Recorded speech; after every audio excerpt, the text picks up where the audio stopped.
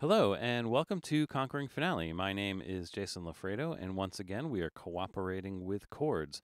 We are talking about the Suffix and Fretboard Library today. Now, in Finale, you may be aware that certain tools have library items, like the expression tool, the articulation tool. Each articulation is an item within the library. It sort of works the same way with chords.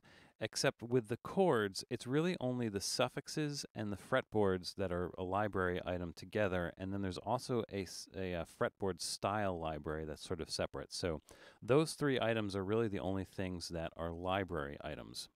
The chord roots and the alternate bass notes, that's really data. So, whenever you copy over the D major chord, doesn't matter what file you copy it into, it's like copying over notes. Data is data.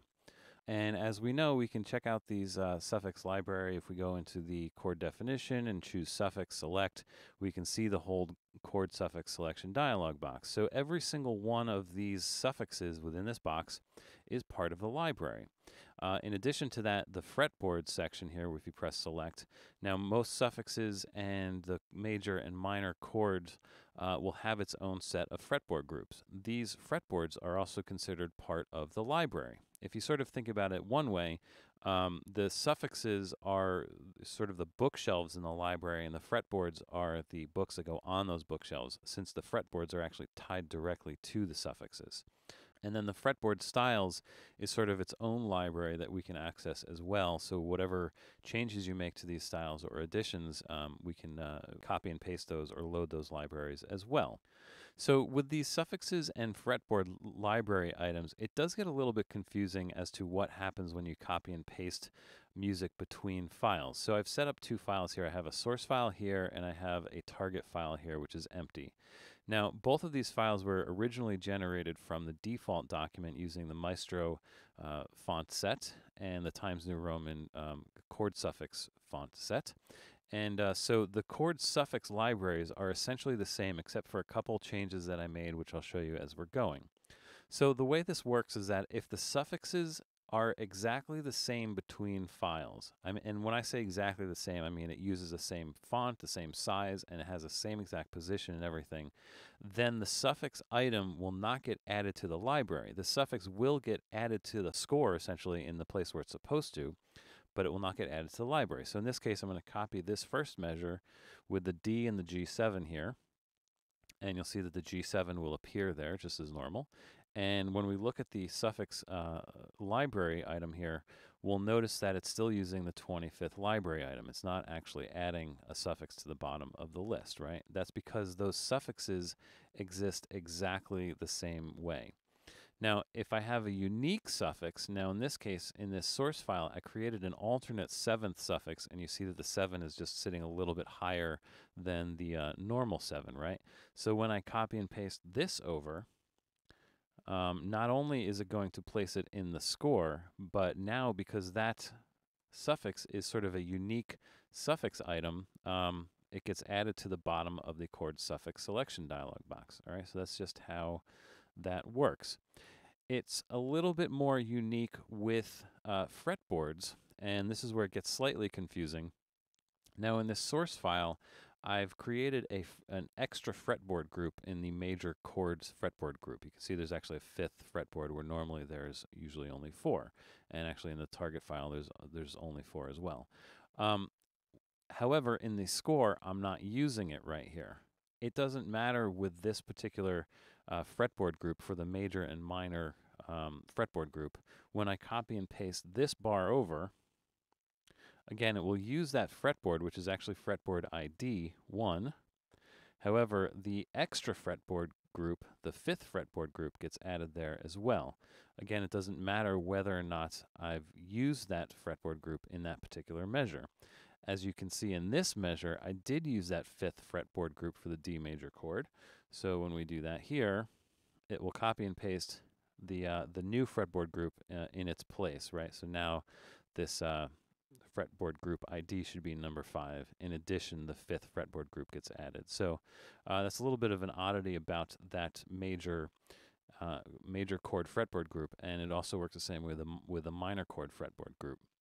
With chords that have suffixes, it's a little bit different, and this is sort of unique and sort of weird in my opinion. So with this G7 chord here, I did indeed create a second fretboard group, and you'll see that it's setting right there. However, it does not work the same, and in fact, I believe this chord uses a second fretboard group, right? When I copy and paste both of these measures over, copy, paste, what happens is the first seventh is fine, but you'll see the second seventh has a blank fretboard group. And the reason for that is that it's copying over as fretboard ID number 2. However, it never copied over that second fretboard group in the library, which is a little bit of a mystery to me. I feel like it probably should, but it doesn't. So that's why you would end up with an empty fretboard group like that. However, that only applies when the suffix is exactly the same. So in this case, this 7th suffix is suffix number 25, and which means that when I copy and paste it, it doesn't add that suffix to the suffix selection dialog box. However, this suffix, again with the crazy little extra 7 there, is unique. So now when I copy this over, I will get that extra suffix, and I'll also get the extra fretboard group that I added to that suffix, right? So this A7, by the way, what I did was I just copied the original fretboard group from the 7th suffix and added that second one as well. And you see now, for whatever reason, because this suffix is unique, it is copying over all of the fretboard groups as well. So there's a little bit of an oddity, a little bit of strange behavior going on with that, but that's exactly what's happening. Now, if you copy and paste over a bunch of music, like let's say I'm going to do all of this at once here and paste it here. In this case, you will get a couple extra suffixes added. Again, this A7, this extra 7th suffix, and this other one down here, which is completely unique. Now, there may be instances where you get something like this where you don't want this 7th to be looking different than the rest of your score. So what you can do is go into this chord suffix selection dialog box, and you'll see that suffix highlighted here, and all we really need to do is just press delete, and we'll get this option to, the second option here says delete element from both selection palette and score, or the first option will let us delete it and then replace it with something else. So if we use that first option and press select, we'll get another chord suffix selection dialog box, and from here we can choose the original 7th suffix, which is number 25, and press select, and now it's going to replace this one with number 25. And you'll see that it goes away, and then actually we can just cancel out of here, and we'll see that that 7 goes back to normal. Of course, with the issue that it's now looking for the second fretboard ID group, which doesn't exist, so we would have to go back and select the first one to make sure that we get that fretboard to show. We can do the same thing with this flat 9 sharp 5 if we want to, but I'll skip that for now so we don't totally waste a lot of time. But let's go back and start over here. So we can also copy and paste over fretboard styles. And on the second line here, what I have is a couple chords here that use a completely unique fretboard style that I created called Jazz 3. These other two are, part of the, I think they're using Jazz 2. Let's see, is that right? Yep. So what I can do is copy this bar over, and what I should get is a copy of those chords with the fretboard diagrams, but also you'll see that the 3rd and 4th chord here are also using that new Jazz 3 fretboard style. So that will also copy over as well. All right, just go back here. Now the other thing we can do besides copying and pasting is loading and saving libraries, or actually saving and loading libraries. So in the source file, you want to go to File, and you can save the library. And with this library, you have a bunch of different options, as we know, and there's a bunch of different things we can save. Now, with chords and fretboards, if I choose chords and fretboards, it actually should say suffixes and fretboards. This is kind of wrong. We can check that, but there's also another option here for fretboard styles. So we can actually export, either the suffixes and the fretboards together, or the fretboard styles individually or separately or together. So let's just say we're going to check both of these options, and we're going to create a library with all 3 items. And we can name this, I'm going to call this my chord library. And it should get saved, not in the libraries. Let's put it on my desktop so I can find it real quick. Save. and it will create a library item, which I'm dragging over from my desktop, which you can see there, called My Chord Library. And what we can do with that is go into the target file here, choose File, choose Load Library, and now we can find my desktop and find, where is it, My Chord Library, and open that up. And now Finale has just loaded the library in the target file. Now what's interesting is that this will indeed load all the suffixes. There's a couple extra suffixes that were in that library. If you'll remember, the 7 flat 9 sharp 5 and the new 7th as well, right? Also, it will, because I had that option checked, it will load the Jazz 3 fretboard style, and interestingly, it will actually load a duplicate copies of the other one, so that's just something that you'll sort of have to deal with as well. But that new Jazz 3 fretboard style is there as well. And what's even more interesting is that I believe, let me just double check this, we go to suffix 25 with the 7th, right? And I believe, yep, it will actually, in this instance, it will actually load that fretboard, that extra fretboard group to this duplicate suffix, essentially. Essentially what's happening is it's doing the same thing. Again, it's not loading library items that already exist. So I'm not getting, 179 new suffixes. It's sort of ignoring all the ones that already exist in this file. So, and for some reason, it will do this correctly with the 7th fretboard situation here. So that's kind of an advantage of doing it this way. So what I'd like to do here is I'm going to open this third file and talk a little bit more specifically about some of the chord libraries that are available in Finale right out of the box, because you may not be aware of this, but we can load a whole bunch of different libraries into whatever file we want. And if we go down here and choose Load Library, and instead of going to my desktop, I'll go to where it wants to take me, which is through the library application, blah, blah, blah, Finale 26 libraries. And on the right column here, you'll see where all these libraries are. And there's a whole section for chord suffixes. And let me just see if I can extend this a little bit so that we can see a little bit better. It's a very long window. So you sort of see what's available. There's chord suffixes in Arial, text, Broadway copyist, Finale copyist, jazz chord, times, expanded suffixes libraries, figured bass, fretboard styles. There's a whole bunch of different types of things that we can load here. And I don't necessarily want to go through all of these because that would take a lot of time. So just suffice it to say, you can sort of play around with these, load these libraries, and just to show you kind of what happens when you do this. Like, let's say we're going to load the Arial chord suffix library here.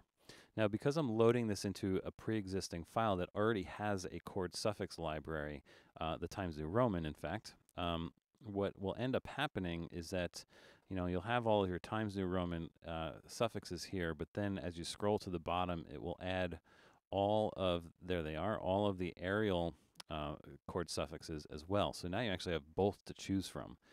So if you're going to do it this way, if you're starting from scratch, maybe the thing to do is to load the library and then select all of them all at once, just shift select and delete.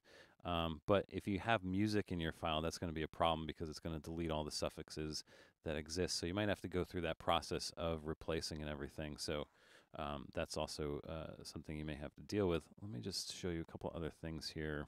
Load library. Let's go back to there.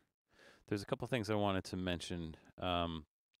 The Arial and the Times New Roman libraries will use the Maestro font for the flat and the sharp. The Broadway copyist, the Finale copyist, and the jazz fonts have the sharp and the flat symbols directly in that font, so there's no need to switch between the music font and the text font for those characters. The jazz chord font, let me just see if I can find that real quick. Where is that? Ah, there it is, jazz chord. The jazz chord library, I'm loading that right now, is unique because the library items, the suffixes here, are actually set as one character. So there's if you go and look at the, edit this, what you're seeing is one character typed, and this is the entire thing. If you press next, it goes all the way to the end. So the way that the way that the font is handling this is that every single slot in the font set is its own suffix. So you can't actually edit these jazz font or these jazz chord font suffixes. You know, what you get is what you get. There's there's nothing more you can do with that. A couple other things to look at here. Let me go back to load library. There is a figured bass suffix font here. Where is it? There it is. And what this is, let me just show you again. Go in here, go to the chord suffix library. So what this is sort of an alternate way to do the figured bass. I think I showed you in the last category that you could do figured bass with the lyrics tool, which is actually preferable. But in the chords tool, you get sort of these set figures, and some of them are stacked on top of each other like this. And you know, the way to actually use these is to type the chord with the suffix without a root. So let's see, this says suffix 230, right? So what I would do here is just type colon 230, and you'll see that well, of course, I'm showing the fretboards. We would never show the fretboards in this situation, but you'll get the figured bass. And obviously, when you do something like this, what you probably want to do is not show fretboards, first of all, but you also want to set the position probably below the staff, and which you can do, of course, by dragging the handle. I'm sort of making a mess of this file, but you can see the principle of this is that you would lower the position of it so that it goes below the staff instead of above. And of course, you don't want to show the fretboards either. So that's the figured bass suffix library. And then just to sort of show you what some of these look like, I've just sort of loaded up these files with different chord suffixes. And actually the better way to do this, I should have mentioned, is instead of trying to load the chord suffixes like that, if you really do want to use something else, my suggestion is to start with the setup wizard, actually, to kind of see what's going on. Because when you use the new document with setup wizard, there are some different styles you can choose from. Like the engraved style will use the Maestro font, and the Times New Roman for the suffixes.